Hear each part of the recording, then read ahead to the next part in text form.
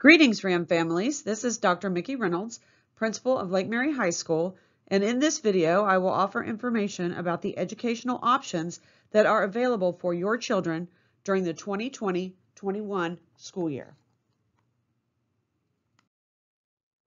During last night's board meeting, members of the Seminole County School Board approved a reopening plan that includes 4 options for how children will engage in learning during the 2020-21 school year.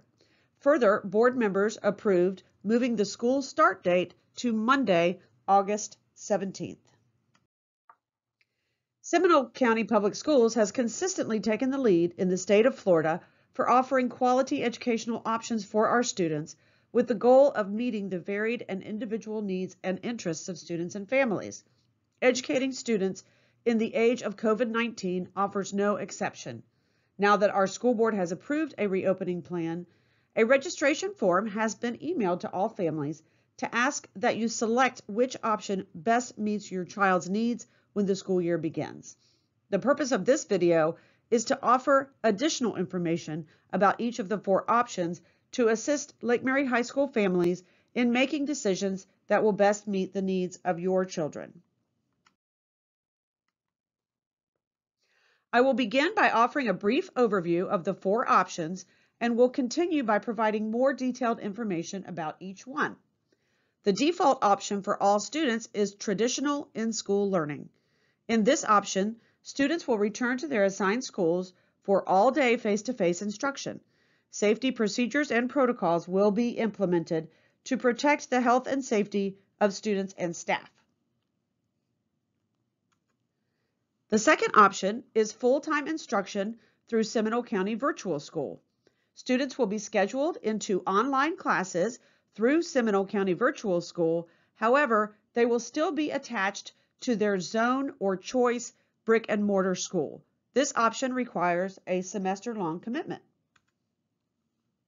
The third option is hybrid learning. This option has been available to Seminole County Public School students for years and allows students to schedule some of their classes on the campus of their assigned school and some classes through Seminole County Virtual School, Seminole Connect, or even SSC dual enrollment. The final option is Seminole Connect.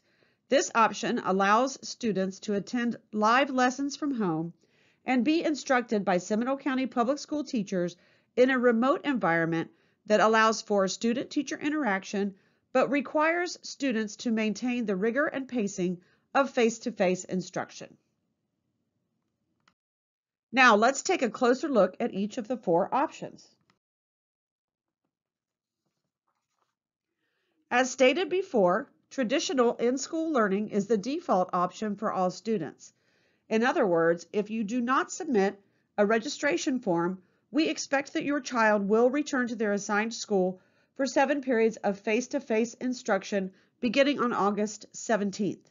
Students who return to their schools for face-to-face instruction will be expected to follow safety protocols such as wearing face coverings during arrival and departure from school, class exchanges, and during lunch periods, except when seated and eating.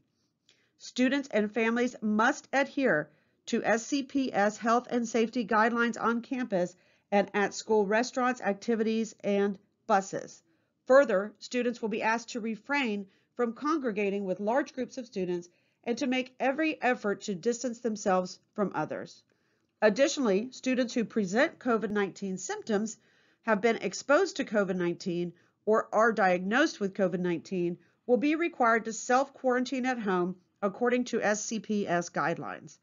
For your information, we will staff a separate clinic for any students who present COVID-19 symptoms to keep them isolated until a family member can pick them up from school.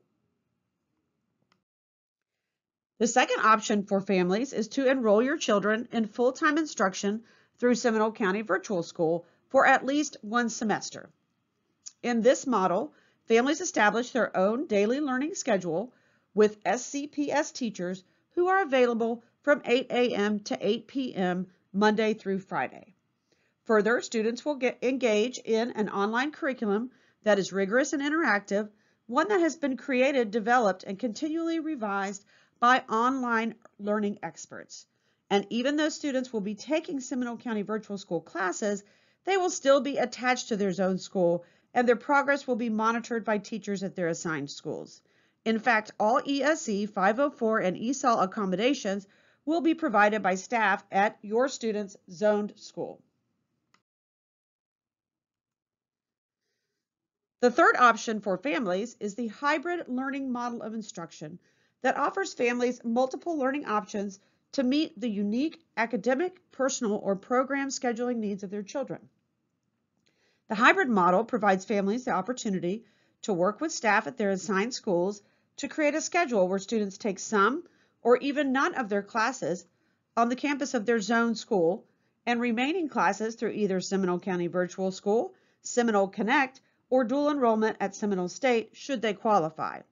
Students choosing this option should expect that their on-campus classes must be scheduled back-to-back to ensure that students enter and exit campus only once per school day.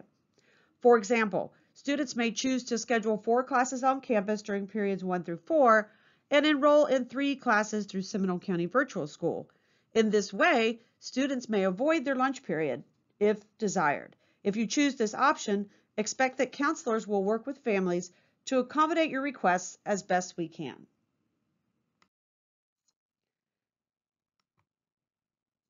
The next option is Seminole Connect. Students who choose the Seminole Connect option will maintain enrollment at their zone high school and will participate in innovative at-home learning aligned to state standards and Seminole County Public School instructional plans. Students will follow a school day schedule using technology and other instructional resources to learn from their teachers who will be presenting live lessons in classrooms at the student's zone school to the extent possible. In other words, this learning option will simulate face-to-face instruction in a remote environment with the expectation that students will adhere to the same daily schedule they would follow by attending school each day on the campus of Lake Mary High School. Seminole Connect offers the option for students to return to in-school learning after each 9-week grading period with the same teacher to the extent possible. This option may be the best choice for students and families who are hoping to return to face-to-face instruction as soon as possible.